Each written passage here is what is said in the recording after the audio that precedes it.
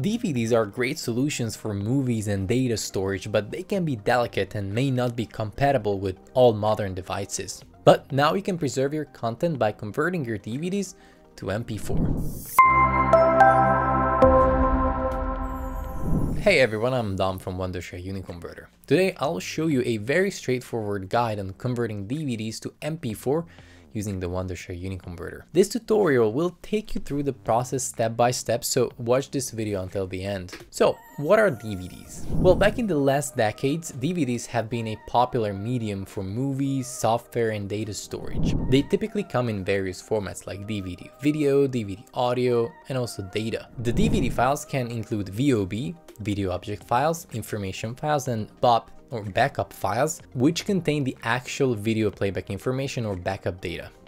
So they're great for physical storage, but it's pretty easy to damage them. And they have also compatibility issues with modern devices. For example, this MacBook, it doesn't have a DVD reader. But the good news is that converting DVDs to digital formats like to mp4 helps to preserve your content and makes it accessible on a wide range of devices, including smartphones, tablets, and computers. Now, apart from this, you can also consider portability. See, digital files are easier to carry around and share, and it protects your content from physical damage to DVDs. Also, you can access your favorite movies and videos anytime, anywhere, without needing a DVD player. Now, let me show you how you can convert your DVD files into mp4 very easily. First of all, download the UniConverter and launch the software. Then click on the converter, it's on the home page, and then insert your DVD into your computer, or if your computer doesn't have one, get an external one.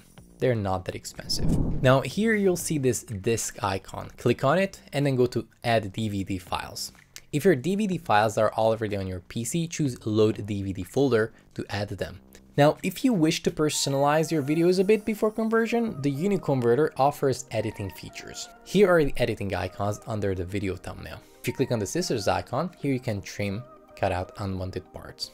Then if you click on the crop icon, you can crop it, and within the same tab, you can add subtitles to it and mess around with the colors a bit. Choose some audio settings, add watermarks, you can explore. Obviously click on OK to save your edits. Next, choose an output format. I'd suggest that you choose mp4 because it's supported by any devices. Here you can also select the resolution, but DVDs originally are not very high in resolution, so you can just leave it same as source to optimize it. Then select an output folder, and then finally click on Start All to begin the conversion process. And that's it, the UniConverter will convert your DVD files into mp4 within minutes, or seconds if you have a very fast computer. The tool is very easy to use both by beginners and by professionals.